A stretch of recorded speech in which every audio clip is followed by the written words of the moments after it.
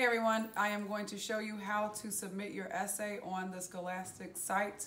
So the first thing you need to do is actually look over your essay to make sure you don't have any grammatical errors. So I am on a student's essay now.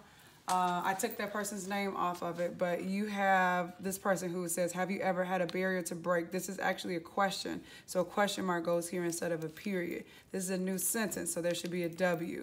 This is also a question, so there should be a question mark.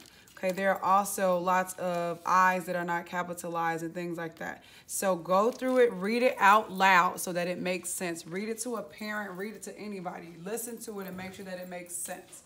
Okay, so once you're done with that, you go to Edmodo and you are going to go on to the site where you saw this. So this is a Scholastic site. Scroll down. You'll see how to enter. So this is the instruction that we gave you about what to write about. So all of your information must be included in your essay. And when you get ready to upload it, you're going to do this middle one, upload online, grades 4 through 8 upload. So click on that. And you have to do the entry form. So my name, Nicole space SMITH hyphen FRANKLIN. My email address, NSMITH hyphen FRAN at cps.edu. You know our school's name is Thomas Hoying. You could put elementary school or school.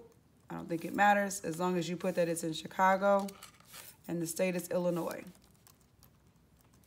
So remember, 6th grade, your word count minimum was 200. 7th, 8th grade, your word count minimum was 500.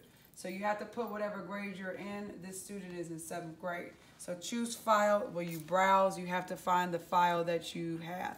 And so these are the ones that I've done this morning. So whatever the essay is, you'll click on it and then you choose it on your computer and then you push enter now.